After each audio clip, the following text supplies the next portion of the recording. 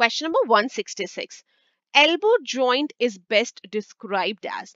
Elbow joint is a type of synovial joint and it is best described as hinge joint. So it is a type of synovial joint and in that too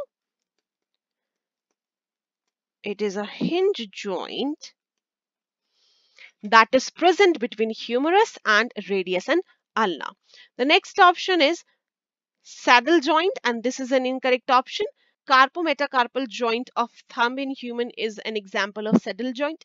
Fibrous joint is an incorrect option. It is present in between cranial bones, so this is incorrect. And the last option is ball and socket joint is also an incorrect option.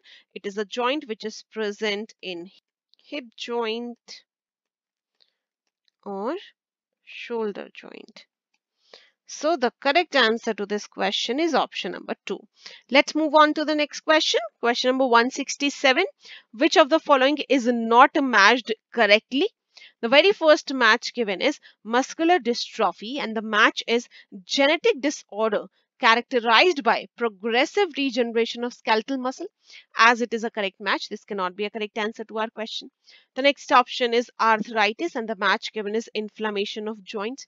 This is also a correct match, so this cannot be a correct answer.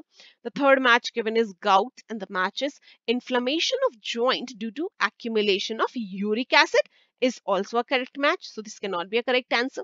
And the last match given is tetany and the match is rapid spasm in muscles due to high calcium in body fluid is an incorrect match and is a correct answer to our question because tetany refers to rapid spasm in muscles due to low calcium in body fluid. So the correct answer to this question is option number 4. Let's move on to the next question. Question number 168. Myelinated nerve fibers and unmyelinated nerve fibers in PNS can be differentiated by all of the following characters except. And the very first basis is myelin sheath. And as it is a basis for this differentiation, this cannot be a correct answer.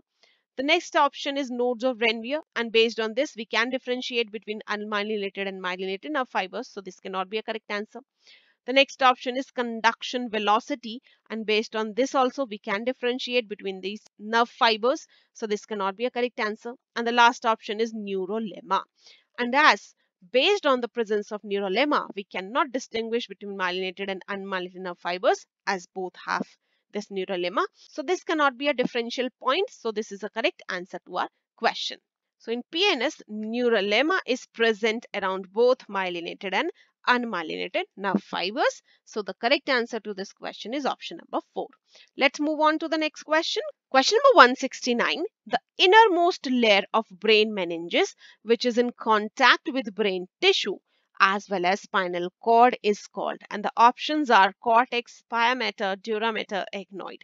And the correct answer to this question is option number 2, pia mater. The sequence of these brain meninges is pia mater, the innermost one, ethmoid, the middle layer, and the outermost one is dura mater.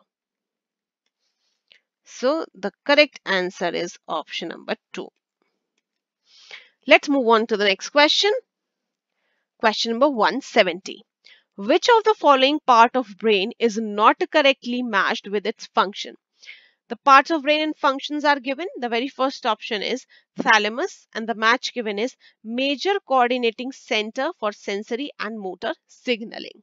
And as it is a correct match, so this cannot be a correct answer to our question. The next match given is association area and the match given is neither clearly sensory nor motor in function and responsible for memory is also a correct match, so cannot be a correct answer. The next match is medulla oblongata, which regulates gastric secretions, is also a correct match, so this cannot be a correct answer. And the last match given is hypothalamus, and the match is regulates cardiovascular reflexes, is an incorrect match, so this is a correct answer to our question. Because medulla oblongata has swallowing center, secretory motor area to regulate secretion of various glands of the body and cardiovascular reflexes too. It is present in medulla oblongata. On the other hand, hypothalamus regulates body temperature,